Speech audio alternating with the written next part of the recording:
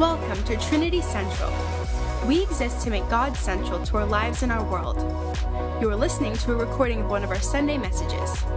For more information, please go to trinitycentral.org. All right, well, welcome everybody. My name is James, and I'm going to be taking us through a passage of Philippians. That's the book that we're working on in our sermon series right now.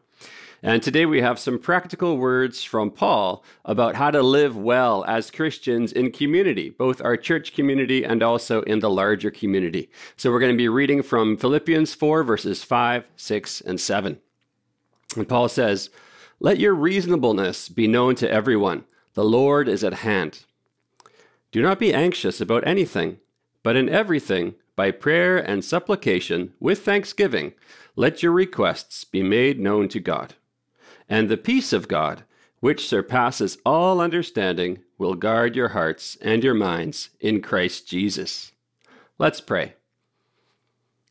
Yeah, dear Father, we come to you as your children, knowing that you have good things for us. And we pray that you would speak to us now and that we would hear you, Lord, and be obedient to what we hear. In Jesus' name, amen.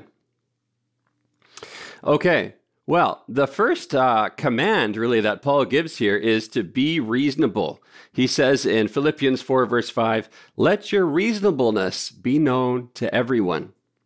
Or another translation puts it, "Have a reputation for gentleness." Another commentator says that the word in question means fair-mindedness, the attitude of a man who is charitable towards men's faults and merciful in his judgment of their failings, because he takes their whole situation into his reckoning. So, reasonableness, gentleness, fair-mindedness. These are not necessarily qualities that our culture actually values. We don't usually watch shows on Netflix about reasonable, gentle, or fair-minded people. That's not typically the attitude that I find on social media. Our heroes are so often in your face and violent and aggressive and clever in sort of a put-downy sort of way. There doesn't seem to be a lot of reasonableness and fair-mindedness and gentleness around. Yet Paul reminds us that we are to be like this because Jesus is like this. You may recall the story from Luke 9. Jesus is on his way with his disciples to Jerusalem. He's going down from Galilee, and he's going straight through. He's going through Samaria. And the Samaritans and the Jewish people were separate peoples but related, and yet they viewed each other with contempt.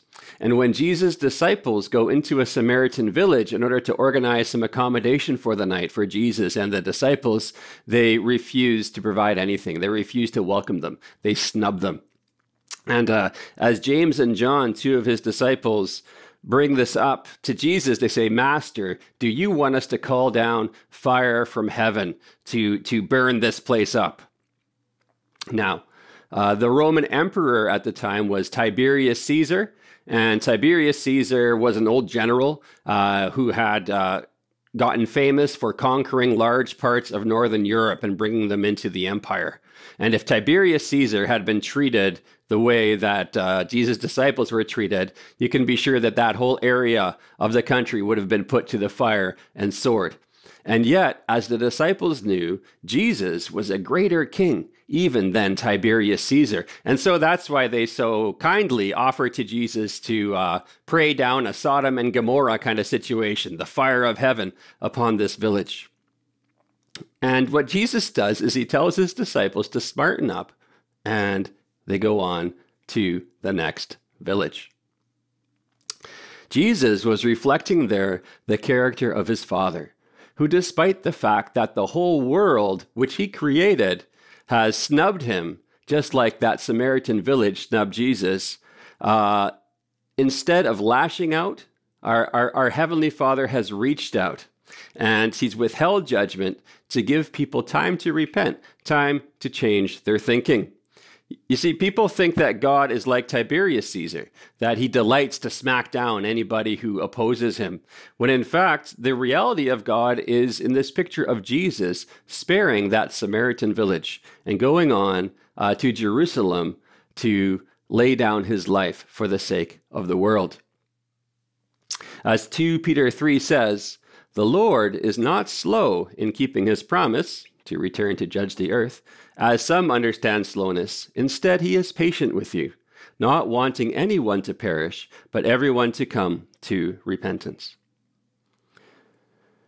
There's also a really great example in American history of a man such as Paul describes, somebody who's reasonable, gentle, somebody who's fair-minded. And this is Ulysses S. Grant.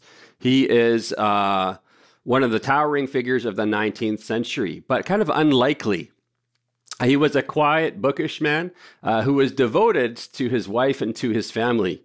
He had a quiet faith. He was a Methodist. He had an extraordinary bond with horses. There was a time that he was a soldier, a young officer in the army, and he bought a horse, a stallion, for $12, which even at that time was super cheap. And the reason why it was super cheap was because nobody could ride this horse. Everybody was terrified of it. And what he did was he blindfolded the horse. He put like something over its head, and then he put on the saddle and everything. He climbed up on the saddle. He took off the blindfold and just rode away. And a few hours later, he came back to the camp, and the soldier said the horse, which had previously refused, nobody had been able to ride, was now perfectly tame. He had an amazing bond with horses, and he loved them. In fact, he refused to even go to horse races because he thought they were cruel to the horses. He grew up on the frontier, and he was a good shot with a rifle, but he refused to go hunting because he loved animals. And as a soldier, as a young man, he went to West Point, which was the military academy, and he just kind of squeaked in, actually, and he became a soldier, and he gained a reputation for courage under fire and also for great organizational ability. So he kind of rose in the ranks. He became like a major, and he was doing well, but he just missed his wife so much that eventually he just quit. He said, "I can't do this anymore. I want to be with my wife." And so he moved back with her, and he tried to be a farmer for a while, and that didn't really work out. That was a bit of a flop. His dad was a tanner who owned a leather goods store, so he kind of joined the family business, and he started to do that, and he was doing reasonably well when the Civil War started. In 1860, the American North and the American South fought a war because the South wanted to secede over the issue of slavery. The South wanted to keep their slaves. So Grant joined up for the Northern forces, for the Union forces, because he wanted to do his bit. And shortly he was promoted to a general. They didn't have a lot of capable officers, and people remembered that he'd actually done pretty well as a soldier previously. He was a quiet leader. He gave most of his orders in writing. He never gave one of those stirring William Wallace kind of speeches to his troops like they do in the movies. In fact, he didn't even look like a general. Half the time he was wearing civilian clothing, or he would wear like a private's uniform with just some general stars on his shoulders, so people actually knew who the heck he was. And lots of times people didn't know who he was.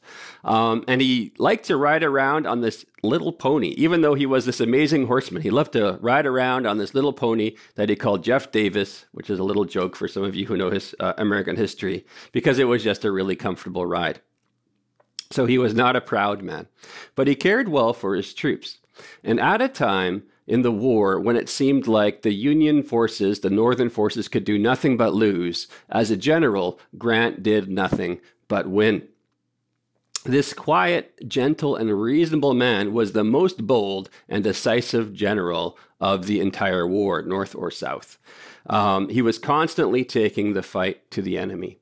When so many of the other generals were being timid and time again failing to act decisively, to attack the enemy or to follow up any advantage they might have, when so many of the generals were like that, he was just incredibly bold and incredibly decisive. In fact, Abraham Lincoln, the president of the time, once said about him, "I need this man. He fights."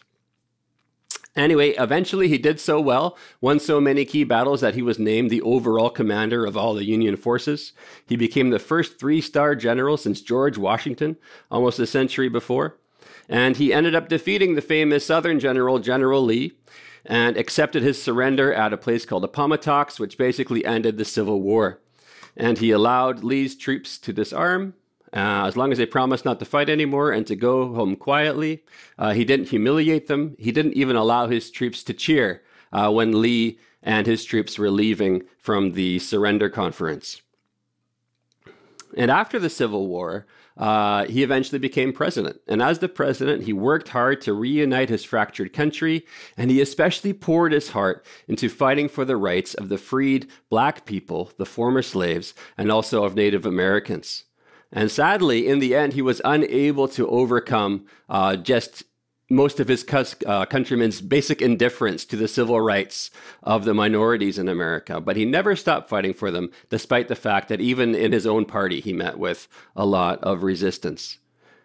He certainly made mistakes as a president. He made some poor choices in people that he appointed, but he was always willing to own up to it and to try and fix the mistakes that he had made. So he was a man of tremendous courage and moral clarity and vision. And he was a man known especially for his reasonableness and his integrity. And he died relatively young of cancer when he was in his 60s. His funeral procession in New York City was at that time the largest gathering in American history, about 1.5 million people at a time when the total population of the States was around 40 million. Church bells rang in unison across the country, even down into Mexico, mourning his death.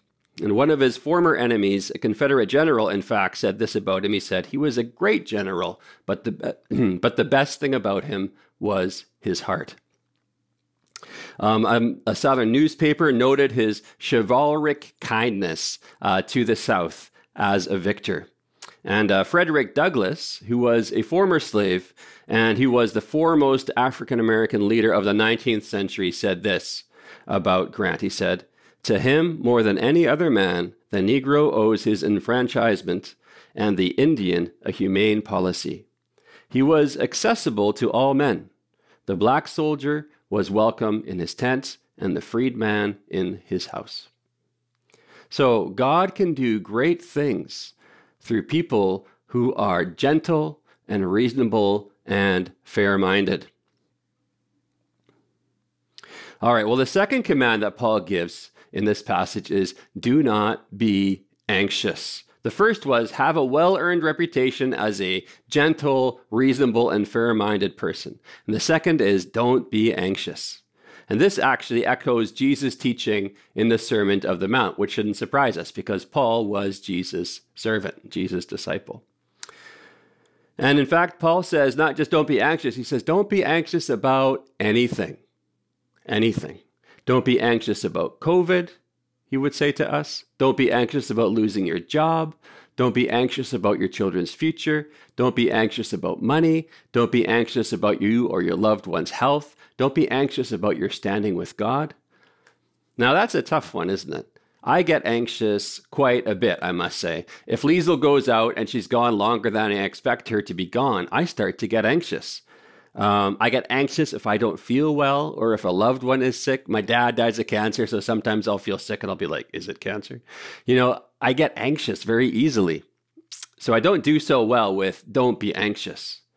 And sort of a further question is, and what is this command of Paul? Is this like a new law I need to obey? How exactly do I become the kind of person who isn't anxious? How exactly do I become the kind of person who is reasonable and gentle? Because that is, in fact, the question. This is not about appearances.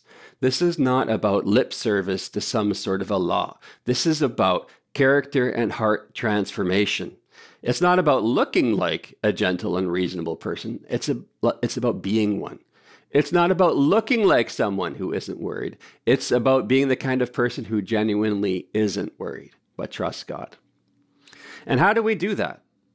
Well, I think there's two things in this passage. There's something that we need to believe, and there's something that we need to do.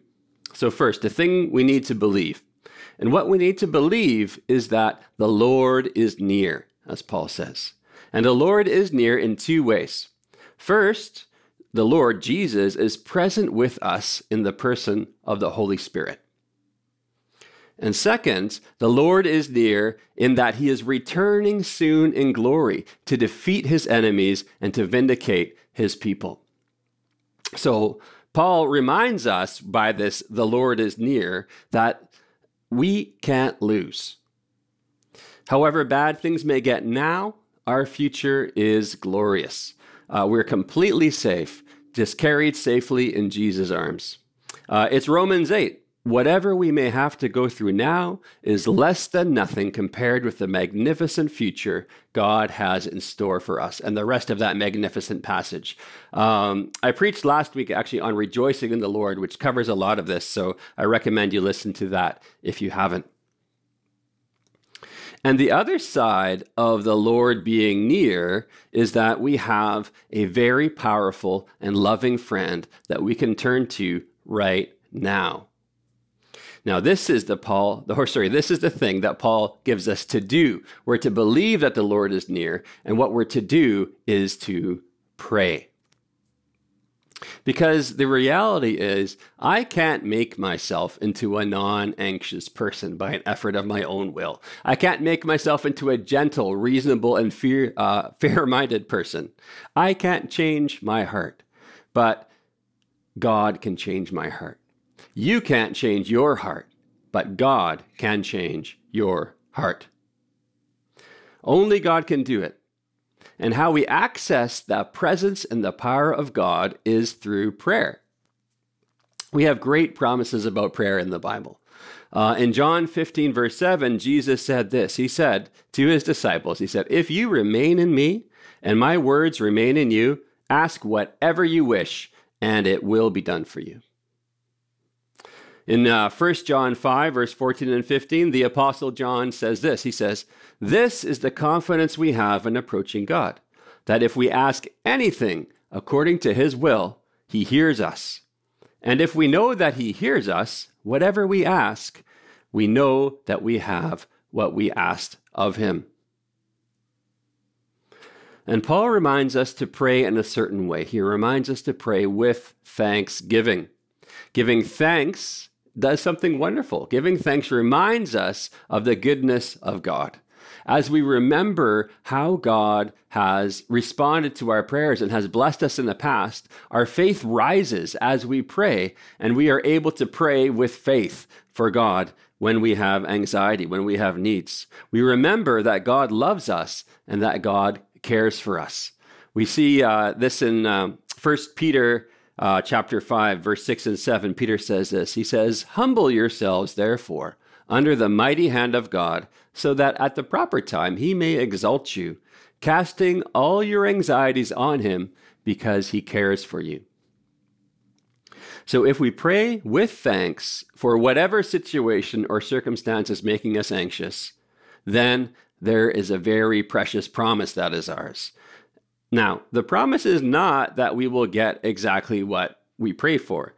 We can be sure that God in his goodness and in his sovereign infiniteness will give us what is best for us. But that's not necessarily going to be what we pray for. No, the promise here is that God will give us his peace. It says, "The peace of God will guard you." Joy, peace, gentleness, and self-control, these are all fruits of the Holy Spirit. These are all things that the Holy Spirit is working into us. And by doing that, he's transforming us into the image and the character of Jesus. And the way that we grow into people who are characterized by joy and peace and patience and self-control and all these other things is through believing prayer. Now, Paul uses a wonderful picture here. He says that if we pray to God about whatever it is that we're worrying about, then God will send his peace to us. And his peace will take up residence in us. His peace will live in us, and it will guard our hearts and our minds. This is like language like soldiers guarding a fortress. The peace of God will garrison our hearts and our minds. And if anxieties come against us, the peace of God will shoot arrows and pour boiling oil on them and destroy them. God's peace will protect us and give us quiet hearts. Now, our God is faithful. He keeps his promises. And if we are anxious, then what we must do is bring our worries to him in prayer. And the promise of God here is that he will give us his peace. And it's a peace that just transcends our understanding. It's greater than anything that we can logic to or reason or understand. You can kind of think of it as a mother and her little baby. Just a little crying infant, maybe a few weeks old, that is crying because it's sad or tired or hungry or anxious in some way. And the mother just picks it up and starts soothing it. And the baby has a very small conception of who its mother is and a very limited ability to understand what's going on. But the mother's presence and her touch and her soothing voice and her smell all combines to give peace to that baby. And that's what it's like when the peace of God comes upon us. It's something greater than we can understand, but it just gives us this most amazing peace, like a baby lying in its mother's arms. So, are you worried? Are you worried about something? Do you have anxiety about something? Then bring it to God in prayer. It can be about anything, Paul says. Anything. If you're anxious about anything. It can be your children returning to school. I know a number of us are anxious about that. It could be about your health. We might be anxious about losing our job. We might be anxious about, I'm in my 30s. I haven't found a spouse yet. We might be anxious about whether God really exists. Maybe we have doubts that way. We might be anxious about whether God really loves us. And Paul says, bring these anxieties, bring your needs to God in prayer, whatever they are. In fact, let's just take 10 seconds right now. Just close your eyes, open your heart, and just name whatever you are anxious about to God. Just give it to him.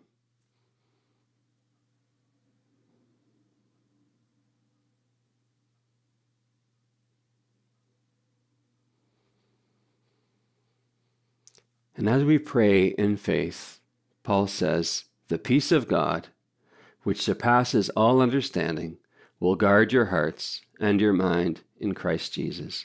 And I have found this to be true time and time and time again in my life. So if we are worried, let's let our worries drive us to our knees in prayer.